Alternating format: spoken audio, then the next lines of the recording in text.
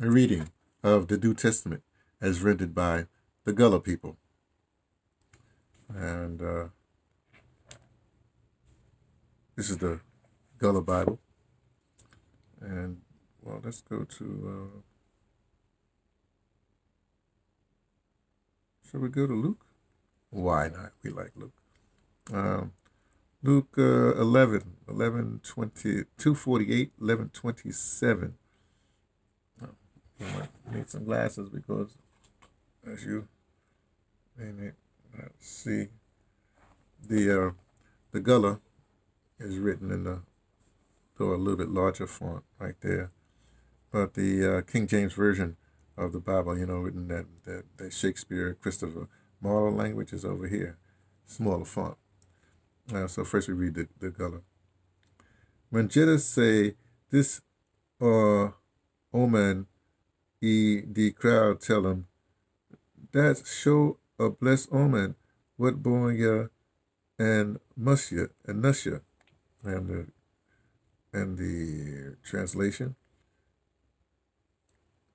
And it came to pass, as he spake these things, a certain woman of the company lifted up her voice and said unto him, blessed is the womb that bare thee, and the paps that thou hast sucked. Well, that's kind of interesting. The Gullah is very short, but the translation that it comes from is much longer. Well, here we go. We usually read it twice. This is my attempt on my maternal side. I have Gullah Geechee. It's my attempt to just try to not figure out, but try to feel what it's like to be enslaved, and then in a very short period of time, after you was freed, these freed people learned to read and write. Became literate, and the only thing they had around was the Holy Bible, the King James Version of the Holy Bible, and so they made their own Bible. Here we go.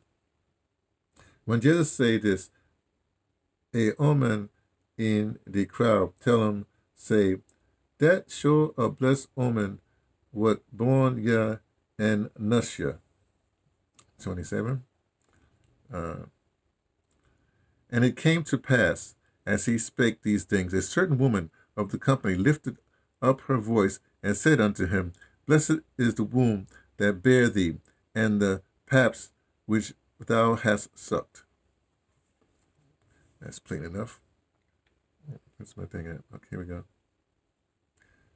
So it's a reading from the Gullah Bible, as rendered by the Gullah people, and imparted to you from me, T, from the Pattersons, taking the train to Tibet, letting you know what I only suspect.